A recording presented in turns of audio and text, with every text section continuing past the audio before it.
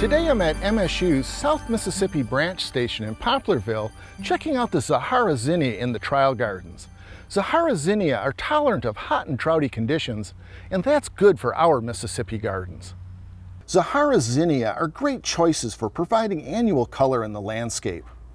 The selections in the Zahara series are well branched to support the abundant flowering.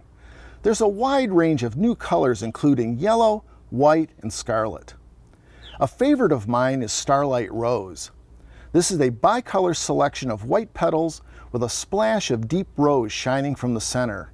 However, the deep rose coloration is variable in hot weather.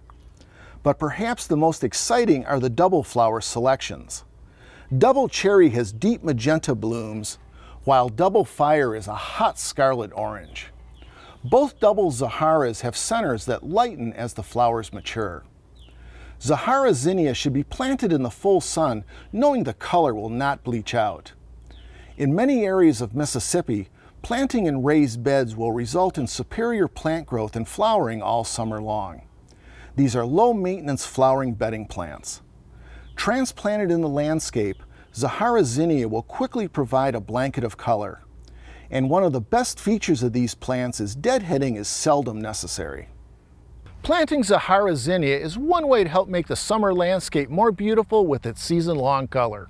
I'm Gary Bachman for Southern Gardening.